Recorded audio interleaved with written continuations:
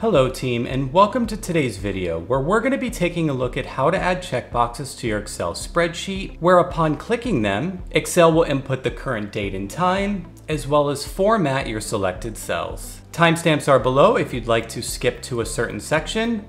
Let's jump in. To start this process, you do need to make sure you have the Developer tab in your Excel ribbon. If the Developer tab isn't currently there, you can right-click the ribbon and select Customize the ribbon. Then just make sure to checkmark the box for Developer and click OK. Now to add our checkboxes, go to the Developer tab at the top, select Insert, and then select the checkbox. Draw the checkbox in the selected cell, and we're going to remove the text for the checkbox. To do that, you can right-click and select Edit Text. Now to apply this checkbox to the remaining cells, you can click the fill handle and drag it down. Now we need to add a format control to each individual checkbox.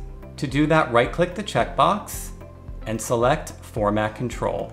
You don't need to worry about the value section. That's just letting you know whether or not the checkbox is currently selected. But we do need to input the cell the checkbox is linked to. To keep things simple, we're going to link each checkbox to the cell it's currently over.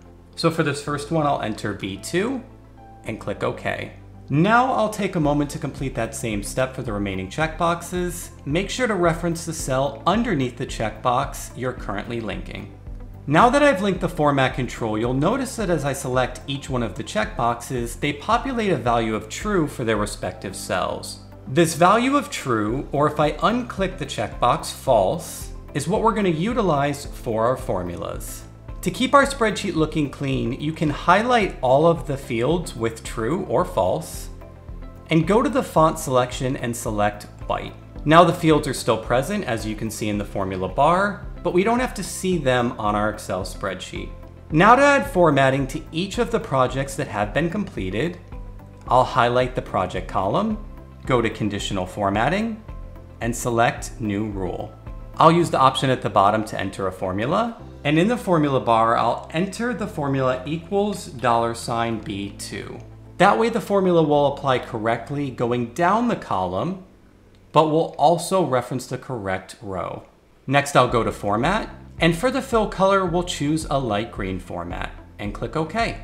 Click OK again.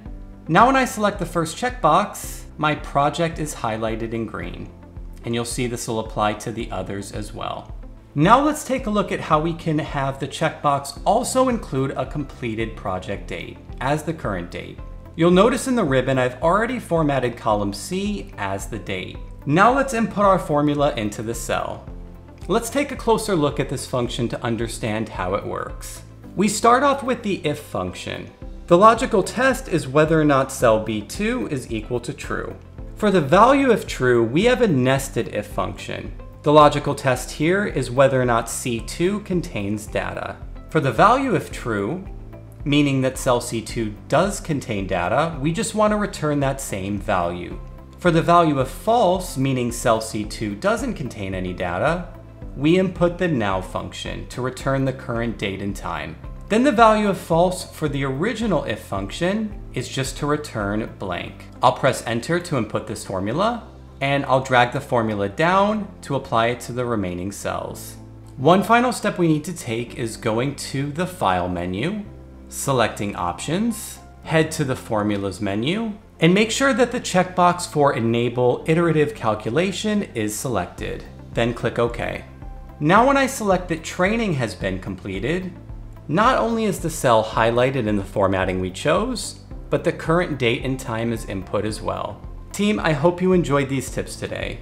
Please like and subscribe to the channel for future videos and leave comments about additional tips you'd like to see covered.